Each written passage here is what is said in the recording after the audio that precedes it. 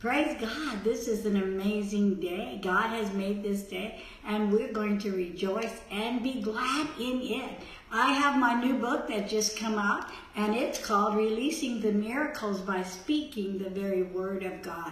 In this book are all the promises, all the blessings of God. There are scriptures of faith and grace and being in Christ. They are the prayers that Paul prayed in the Word. There are the names of God, and there's so much more. I just really encourage you, get the book. Go to Word for Winners and Google, the web, go to our web, and you'll be able to order it on Amazon from there.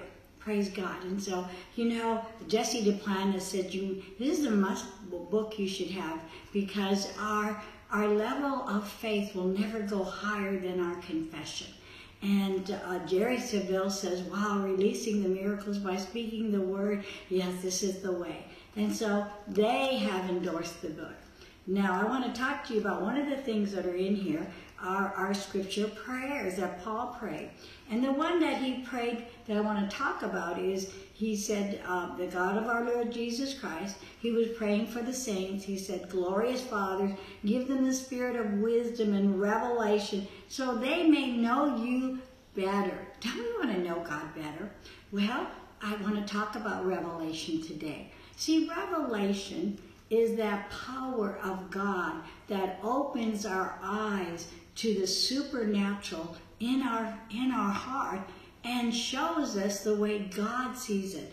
But when that happens, there's a supernatural miracle that floods our very heart and then into our soul that reveals and sets us free from any prisons or bondages of the past, but reveals to us the true identity in Christ Jesus, the Word.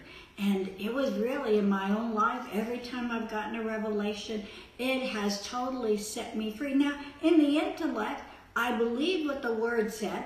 I spoke what the Word said, but it was just in my intellect, and it hadn't yet came into my heart and opened me up to the supernatural. But boy, when that moment happened, you know, I realized that though I believed it, I spoke it, I didn't have the power of it for my own personal life to set me free. When I came into the revelation of grace, I talked about grace for 20 years. But boy, when I got the revelation of grace, it then was able to set me free from religion and legalism and wrong images of God that I didn't even know I had in me. And that held me in bondage. When God showed me that my old man was dead and gone and no more, and gave me a revelation of that, though I believed that, but I spoke that moment, I got free of the old person. And I was able to now totally pursue the new person in the very power of God, the transformation of our God.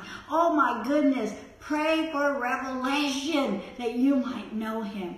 And I say, God bless you. Have an amazing day today. Love you so much. God bless you.